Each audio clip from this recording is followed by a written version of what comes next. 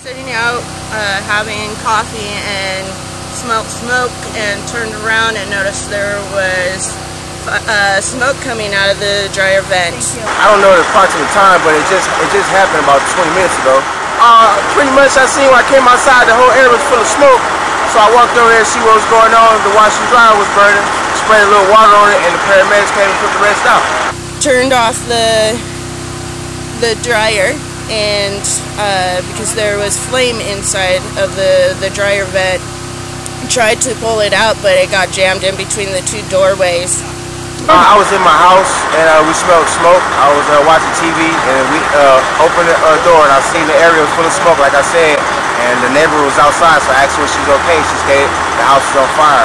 So I walked to the back door, the washer dryer was at the back door. It was still in flames, so I grabbed the water hose, and I just sprayed a little water on it.